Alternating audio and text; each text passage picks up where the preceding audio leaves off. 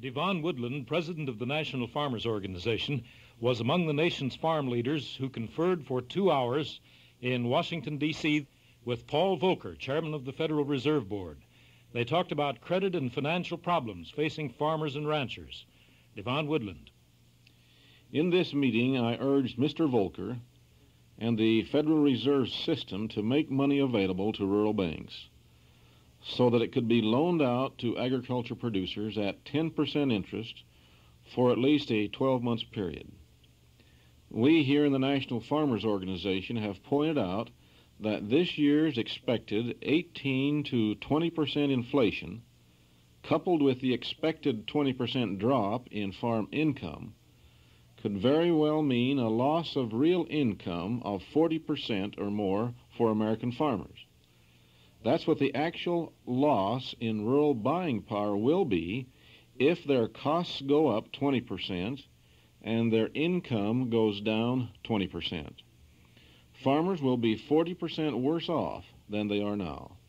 I'm not overly optimistic about the Federal Reserve System making this operating loan money available at only 10% interest, but no matter what the Federal Reserve System does, borrowed money is a poor substitute for farm income.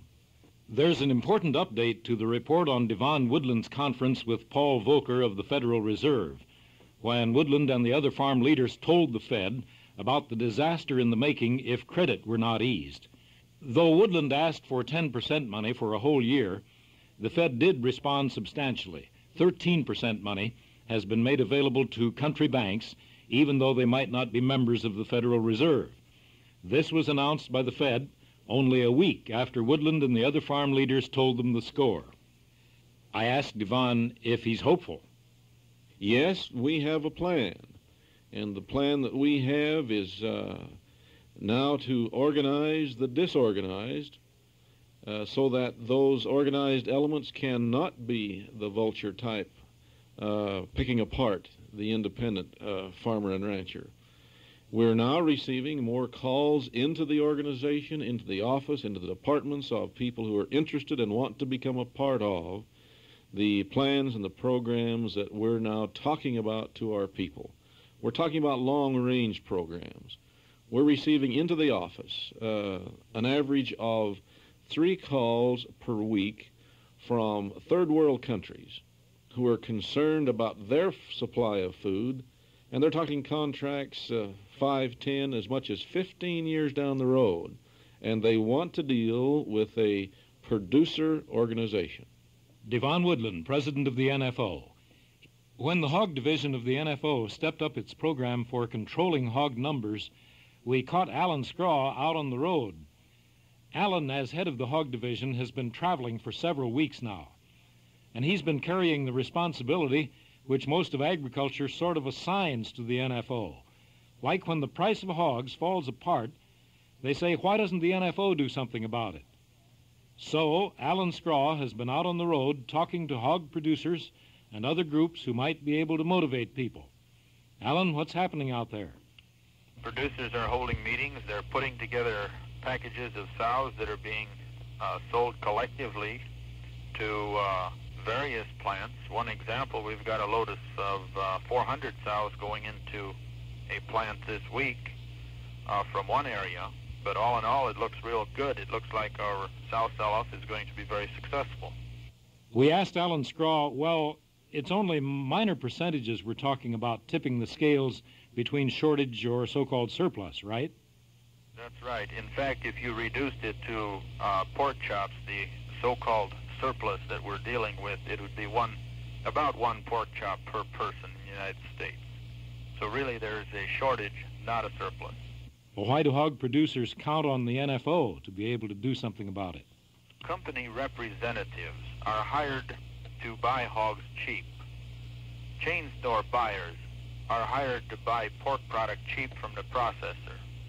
But the producer has never hired anyone to sell hogs at a higher level, and that's where we come in. And what we have done is we have taken the thing head on in an attempt to change the price structure of the entire hog industry. And that's why they turn to the National Farmers Organization. Are you generally hopeful? Yes, there was a survey in the Des Moines paper that indicated maybe 25 or 30% of the counties in the state of Iowa were participating in this. All of our collection points are. And it's not unusual to have a producer call and announce that 15 to 20% of his sows went to market on any particular day in the hog department. I'm very optimistic. Alan Scraw, head of the hog division of NFO. His report from out on the road. A Minnesota editor, Bill Kramer, wrote an editorial in his Wheaton Gazette specifically urging farmers to join the National Farmers Organization. He told us in an interview that he endorsed the NFO by name, partly for shock value, but mostly because he simply believes the people who produce food and fiber aren't using or seeming to know their own strength if they don't act together in the marketplace. Here's Editor Kramer on the phone. But it seems to me that in trying to market that product, there's absolutely no way it can be done successfully unless they get together and put a price on it and sell it as a group. And there's no reason for them not to get on with the show. They're going to do it eventually. Somebody's going to do it eventually. Eventually, they're going to make money farming. Somebody is. And they could do it now. It really bothers me because I'm absolutely certain in my mind that the whole farm picture could be turned topsy-turvy in 3 weeks' time. I know it could be. All they have to do is get together and say, we're gonna sell as a group, and this is our price, and if you don't like it, fly. And they'll get the price. Editor Bill Kramer of the Wheaton, Minnesota Gazette. We talked to Walt Hackney, Director of Livestock for the NFO. We first took note of a situation in the cattle market where last February 500-pound steers stood at $85 to $90 a hundredweight, and there were high expectations on the part of cattlemen. Then we asked Walt Hackney what happened. Well, Phil, probably what happened was we suffered the results as an organization of a tremendously successful contracting program a year ago. Last February in 1979, the organization started out forward contracting cattle. We built a base under those cattle with those initial forward contracts. We worked then the market up incrementally to a point, a buck or two, sometimes more, higher than the initial contracts were offered at. What happened was the success of that program was generally widespread.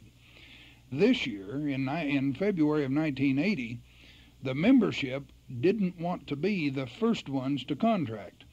They, in fact, felt that let my neighbor contract, and then I'll get the benefit of the incremental selling and maybe get 4 or 5, maybe $10 a hundred more if I wait. Because they became uncontractable in February, that 85 and 90 cent possibility that we had for the membership, all of a sudden, within a period of about 6 weeks, went to 70, 65 cents a pound. What kind of a program does the NFO have? Well, what we're trying to get our people to do right now is get these fleshy cattle that they have on hand and that they've in fact stayed too long with, go ahead and let us move those yearlings for them. Replace the cattle if they've got ample roughage and so forth at home. Replace the cattle. Get a lighter, thinner kind of a steer that's got some good performance in him. Let us put him on a forward contract. They can hit the grass with him. We can contract them off the grass for them with a couple 100 pounds on them.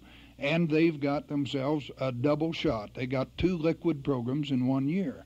Walt Hackney, Director of Livestock. A county NFO president gave us a good report on a businessman's appreciation dinner.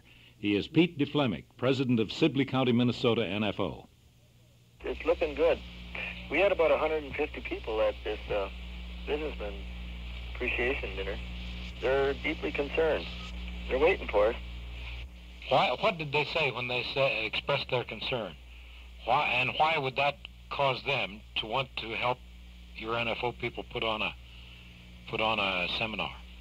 One banker said that he'd never seen cash flows look as tough as they've ever looked. They just feel that things got to be changed around, and the farmer's got to be the one to do the changing. So that would imply that he's pretty much behind the NFO seminar idea to help put together bargaining, doesn't it? I presume. It makes no difference what businessmen you talk to. They all feel that they're in the same position, that things aren't going to move unless the farmer can get it straightened out. They feel that their business isn't going to move unless the farmers are doing okay. Huh? That's right. Pete DeFlemick, president of Sibley County NFO. And now here's Ed Graff, director of the Dairy Department. I would hope that no dairyman would believe that because dairymen are receiving a higher percentage of parity than grain or hog producers at this time, that they may not be in a more severe cost price squeeze in the near future. And the time to act to prevent this is today. Our net number of producers in the dairy program increased again last week, not only in numbers but also in pounds of milk. This, of course, helps keep upward pressure on the market and keeps strengthening our bargaining position. If you really want collective bargaining to work for producers, then you must stand up for it, because those who stand for nothing will probably fall for anything. Don't let this happen to farmers. Clarence Mauger has another dairy report. He's treasurer of the Fairfield County, Ohio NFO. There was a organization here that had been buying milk that was closing, and they weren't certain that they were going to get their milk checks, and what made it really easy to talk to a number of these people is for the very fact that part of them had already gone through a previous bankruptcy over here and had lost 100% of their milk checks, and this one really made them shaky. So therefore, it was just a matter of going in and explaining to them the National Farmers Organization membership agreement and the dairy authorization, the guarantee of milk checks. And when you start talking guarantee of milk check to a man that's lost 100% on one and then sitting on another that looks shaky, you simply only talk to him about a half hour, explain it to him, and he's ready to join the organization. There were 17 that I have talked to and have joined the organization since last Friday. That's in a week. This is Friday again. These farmers are more receptive now than any other time that I've ever went out to talk to farmers, and I do it daily. Now here's the vice president of the National Farmers Organization, Bob Arndt. We need to recognize that the three key economic influences in our society are the fuel supply, the money supply, and the supply of food and fiber. The money supply is organized through the Federal Reserve System, which is an independent agency, independent of the federal government. The fuel supply is organized through corporate structures, also independent of the federal government, and it has the ability to cope with the organized money supply to get their share. The supply of food and fiber, once organized through the National Farmers Organization, will also be independent from government and also will be able to cope with the organized money supply and get its share. The organized oil industry and the organized Federal Reserve money system have tremendous influence on federal government action. If farmers want to continue to be dependent on federal government, they should expect to be disappointed. Only by organizing food and fiber through the National Farmers Organization can the farmers and ranchers bring about an agricultural industry independent of the federal government influence so that they can match the strength of the organized money system.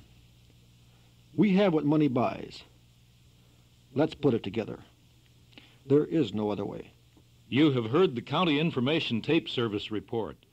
This program is compiled and edited each month by Don Mack, director of the radio division. I'm Phil Allen, and that for this month is something to think about.